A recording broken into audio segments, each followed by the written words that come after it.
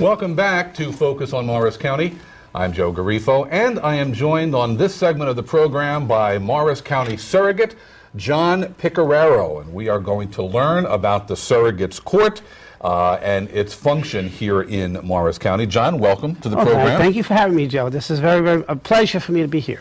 Now, when I say the word surrogate, I think of substitute or proxy. When it comes to the Surrogates Court or the Surrogates Office, what does that word mean? Well, it's a very old English term. It actually does mean substitute. The King of England was really the person who had to decide when land was divided among people when someone died. And his substitute in New Jersey was the governor. And the governor then eventually became the surrogate in place of the King and Queen of England when land had to be divided when somebody died. And then his deputies were sent out to different counties, got the title of surrogate, and that title stayed with us even after the Revolutionary War. So it does actually mean substitute. Interesting, because that's the word freeholder also is a throwback to when the colonists came over. So New Jersey has kept a lot of that tradition, so to speak. I'm not a surrogate mother. I'm not a surrogate father. You are the judge of the surrogate court. So what are some of the specific responsibilities these days of the surrogate court? Are this almost the same as they were? Exactly the same. It's the place where a will is probated when someone dies, and they leave assets in their name that have to be spoken for after they died, because it's left in their name. They can't speak for them any longer. It is a place where guardians appointed for children, and a court, it is an office that assists Superior Court when guardians have to be appointed for adults. And it's also a place where adoptions take place. Okay. Well, yeah, we'll get into that in a second. How long have you been surrogate here in the county? 1994, July 1st, 1994, I took office. So it's now been 14 years, Joe. When you say wills need to be probated by the Surrogate's office, give us a scenario. What exactly happens? A person dies, his or her next of kin comes into your office. What happens? What happens then? When someone dies, usually someone goes and has to try to make a financial transaction and finds out they can't do that. Why? Because they went to the bank to go collect some money, and they found that the money is in the name of that person alone. It's not jointly held. They go collect an insurance policy, and there's no named beneficiary. They go to try to sell a house, and the house is now in the name of only that person. When that happens, they need to come in and probate the will. They get a death certificate which demonstrates that someone dies. The death certificate is obtained from the town in which the person died in. If they died in Morristown Memorial, the death certificate would be in Morristown. But they go to the county in which a person was a resident. So suppose they died in Florida on vacation, they still would come to Morris County to probate the will. They need an original death certificate and the original will with original signatures on it. And then they can probate that will in Superior and Surrogate's Court. What happens or what problems are presented, John, if a person dies without a will? Well, without a will, basically, people don't understand that everyone has a will right now, whether they wrote one or not. It's called the laws of the state of New Jersey. If you die without a will, it becomes a crapshoot. It may wind up to be exactly what you would have done had you wrote a will, but it may not. I ask people this: how many people have actually decided to leave all of their money to the state of New Jersey when they die? Now, everyone laughs when I say that when I give presentations, because it's very hard. You know, it's very hard if you wanted to leave all your money to New Jersey, because in-laws get your money. Bloodline will receive money. It's your direct bloodline. In-laws, though, can't receive any money. In-laws become outlaws. But suppose someone dies and leaves a wife. Well, the wife usually will get most or all of the money, or children. But if there's no wife and there's no children, then parents get it. If there's no parents, then brothers and sisters get it. If there are no brothers and sisters, or one of them is dead, their children get it. So you see how far out you're getting? And it comes to a point where I ask this question: how many people out there would actually give money to someone they wouldn't give a dime to today if they were alive? Now, without a will, that can happen very easily. It's probably happening right now as we speak. So that's something that you need to keep in mind when you're making a will? When you're making a will? Well, when you're making a will, what are you doing? You're actually deciding how you want your assets to be divided, Right. left in your name. You're deciding who's the quarterback, who is the executor, who is the person that's going to do the handoff from where your assets are as the day you die to the people you want it to get. You are in total command, total charge. And even if someone takes that executor back to Superior Court and challenges that will, the will is a pretty sacred document. Typically the executor and your wishes dominate. The laws that govern all of this, do they change on a regular basis, or are they pretty much... No, they don't change on a regular basis. There's actually, my answer could be yes and no. They don't change on a regular basis. Laws, probate laws, they try to stay consistent as possible for as long as possible. However, the probate law did change significantly in March 2005. And how so? Mostly in dying without the will area. So you see, before 2005, if a person died and left a spouse and children, and the children were children of both, there were no stepchildren, the spouse would inherit the first $50,000 and then split with the children 50-50. Well, after the 9/11 incident, they found out there was somebody could start out with very little assets and then wind up with a tremendous amount after they die, and that became a burden. So they changed the law in 2005 to say, if a person dies without a will, leaving a spouse, the spouse inherits the entire estate if the children are children of both. Okay. It put in one stepchild into that picture. That's still a bloodline to the person who died. Then there's a formula that they put together, Joe, and I'm telling you, when you have these attorneys and these legislators down there trying to change the law, they make that formula very, very complicated.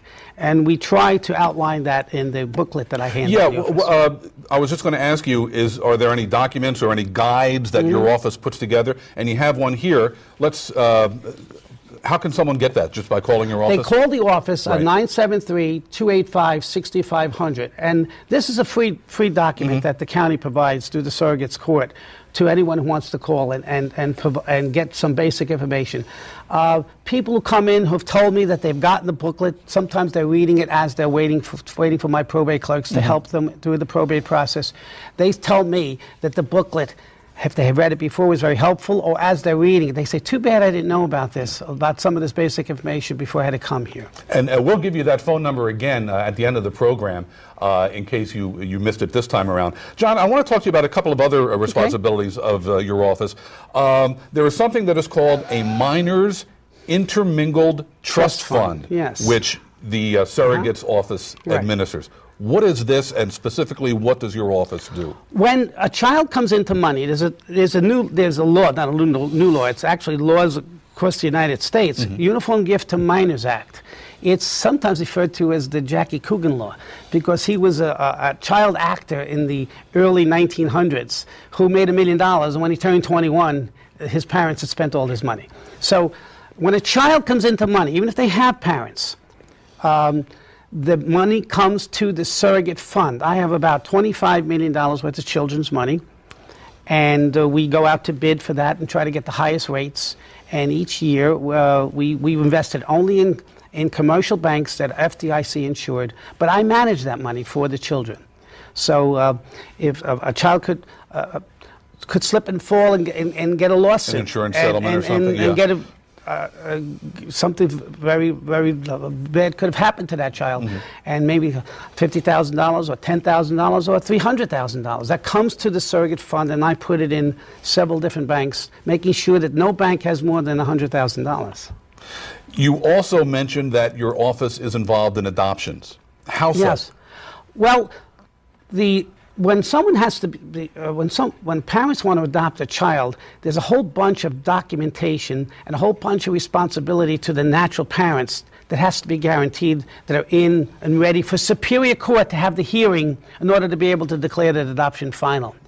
The surrogate's office, now it's not the surrogate's court now, the surrogate's office, as an assist, as a deputy clerk to Superior Court, gathers all those documents, makes sure all the investigations of the agencies have taken place, sometimes even helps the parents who want to adopt find that agency, and if there's fingerprint requirements that have to be done. We make sure that's all in place so that when Superior Court meets that particular day, and it's usually a very happy occasion, that is the happy occasion of the office. A member of my office goes down with the files, assists the Superior Court judge. Last year was John Dangler's, Judge Dangler. Mm-hmm. And the final decision was done in Superior Court. Okay. So your office actually walks the prospective parents through the adoption process? Not walks them through, but we make sure that all the documents are in place. Okay. The agency that they go to really helps them the most. The time we become a little more helpful is when there's step-parent adoptions. Sometimes they don't have to go to an agency because it costs maybe $500 or $600 or $700 to go to an agency. I don't really, I think that's what they're charging today. It might even be more than that. But in those particular cases, yes, we do help them a lot more when there's a child, a natural child of one parent living in the household, and the other parent wants to adopt. Okay. And then we help them a little bit more in that particular case. About how many adoptions does your office do during the course of a year? About 100 a year. Really? Yeah. So that's it's a wonderful thing when parents do that. Basically, they're really saving the lives of these particular children. They could be anywhere in the world, and they come in and they get adopted by people in Morris County. They come in to live in a wonderful area, don't they, Joe? They do. They do. They sure do. John, I'm going to ask you to give us the phone number and the other contact information for your office again, in case someone missed it. I know your office also has a very informative website as well. Yeah, okay. The phone number is 973-285-6500. And when you need to come in and use the surrogate court to probate a will, I really prefer when people make an appointment, because then we have a dedicated person, a dedicated time allocated to that particular person, because someone died in the family. They're coming in sometimes very nervous, certainly with a tremendous sorrow, and I want to guarantee personalized attention. Yeah. Is there a time frame in which a person should come into your office after the death of a loved one, there is no real time frame. Okay. I'll give you an instance. Someone did come in just last year after 15 years of somebody died, because her mother and father owned the house. And she lived in the house and stayed in the house, and they were both dead. And so when she went to sell the house, it's about 15 years later. Okay. Well, and she realized that the house is still in her mother and father's name. She had to probate their wills in order to be able to get deal with the real estate agencies. Okay. Well, certainly you shouldn't wait 15 years, but after an appropriate length of time, come into your office. Sure. John Pecoraro, thank you very much for being with us and shedding some light on the office of the surrogate, the surrogate's court here in Morris County. Now, if you have a question about county government, you can call the Morris County Freeholders Office, and that telephone number is 973-285-6010. You may also visit us on the web at co.morris.nj.us. I'm Joe Garifo. Thank you very much for being with us. Tune in again next week at this time, won't you, for another edition of Focus on Morris County.